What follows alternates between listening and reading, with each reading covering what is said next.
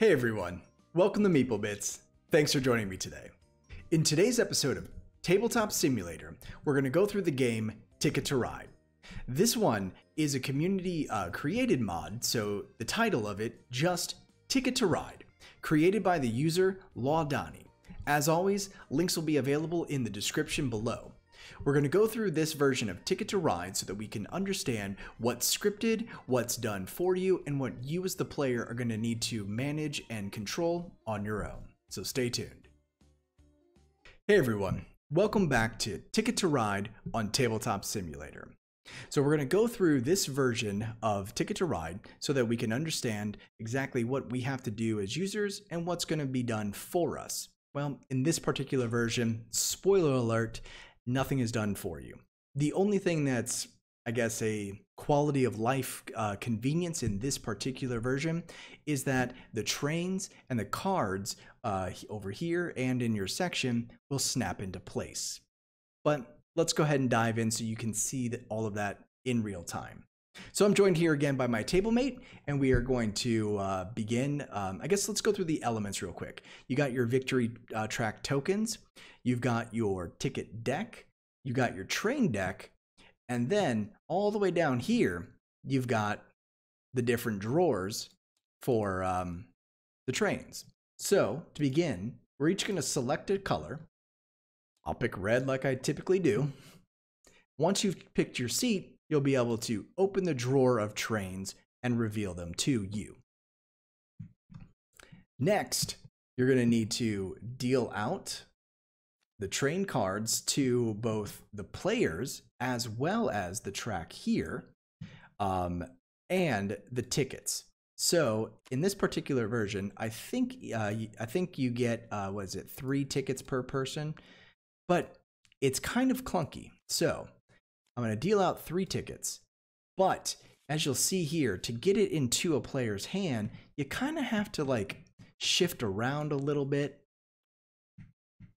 in order to make it work. Like I can't even manage to get it into my hand. There we go. Okay, got it. And then you can flip the cards. Did I only take 2? Let me grab my 3rd card. So again, pressing the R key is what I found on this version to work the best. So when you're trying to drag a train card or a ticket card into your hand, you'll notice at first it's not there. So you kind of have to press the R key to bring up the grid that allows the card to lock and snap into your location. Go and return that to the deck. And then per, of course, the rules, you're going to go through these starting cards. You have to pick at least 1 to keep and then start a discard pile kind of off over to the side. Same thing with the train deck. So when you are ready to get your set of trains, and then you need to bring them into your hand, again, you're going to need to do it kind of one at a time because for whatever reason, this particular version, oh, I dropped a card.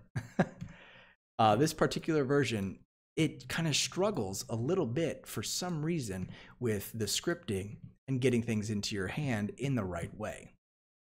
But we've got our kind of starting hand, we've got our starting section, and then we're ready to sort of dive in. Next, you're going to have to take the cards on the side. Now, these train cards, when dealing out the play area, they will snap into place, so that's good. But once you've chosen them, you need to kind of go through, make sure you press your F key to flip them around.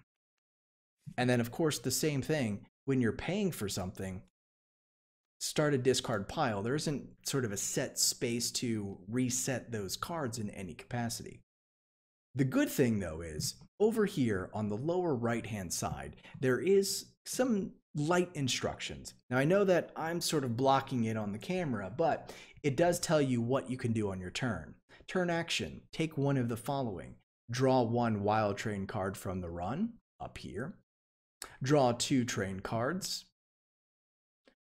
Play train cards, or draw 3 tickets and at least keep 1. So they give you some light instructions as well to help you along.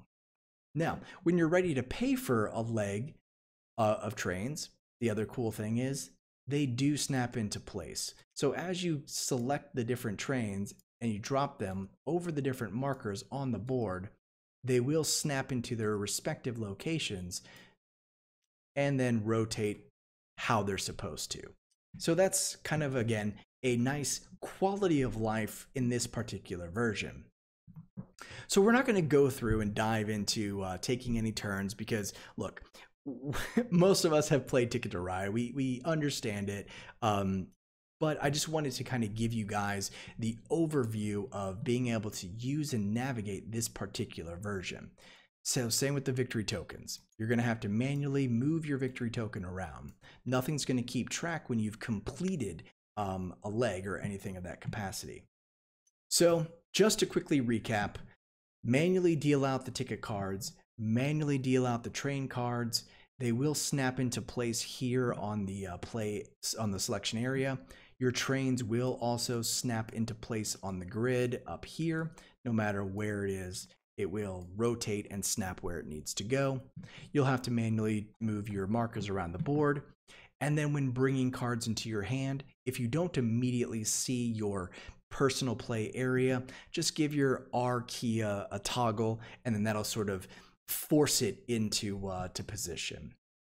So anyway, guys, that's going to do it for this version of Tabletop Simulator and Ticket to Ride. If you have any questions, please feel free to leave a comment down below. I'm happy to answer it. If you've enjoyed the video, I appreciate the support. Feel free to give a like and subscribe if you like.